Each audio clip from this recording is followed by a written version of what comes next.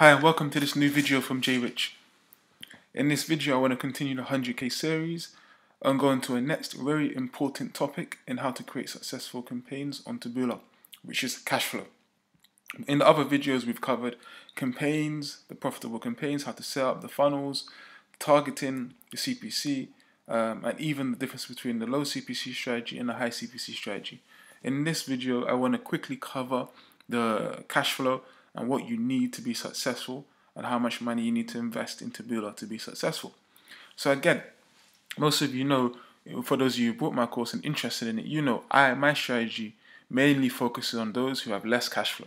That's why I was showing those low return on investment campaigns. So in that situation, in that case, you're looking at aiming just say for, hundreds to 1,000 a month profit. To achieve that, your cash flow has to be at 100% ROI. Obviously, if you want to make $200 profit a month, then you need 100.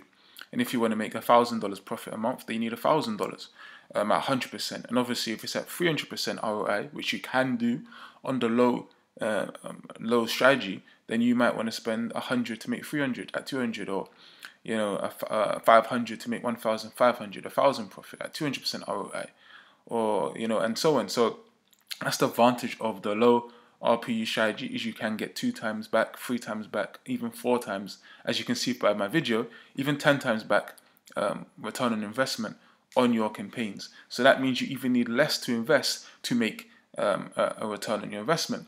So then you end up spending maybe $50 and you make $250 profit from the campaigns. So again, it depends. Whereas with the high RPU strategy, once you embark on that, you've got to understand you need to be have a lot of cash and almost have to be successful already in the sense of businesses, because if you want to make 1,000 a day, for example, you need to spend a minimum of 500 at 100% ROI. Now, obviously, if you want to make 2,000, then you have to spend 1,000. Now, if you times that by 45 days, that's 45,000 that you'll have to invest each month to make back 45,000, 90,000 revenue, 45,000 profit. So that's the difference between the two strategies. And everything has a process. So obviously you start with the low CPC strategy. You make your profits. You start building out your business. You build up more businesses, and obviously you have more cash flow. Then you can start focusing on the high CPC strategy to really hit those big numbers. Anyway, for those of you who are interested in the one-on-one course or the one-on-one mentoring or the paid course, please just reach out to me via the Facebook link below, and I'll be happy to help you set up your own profitable campaigns and help you be successful with your Taboola Adsense businesses. So again, those are the 2 main ways you can do this in terms of your Taboola business, in terms of the cash flow strategy. So again, you just need to make sure you have a certain amount of cash flow. But again, the low CPC, low cash flow strategy helps massively.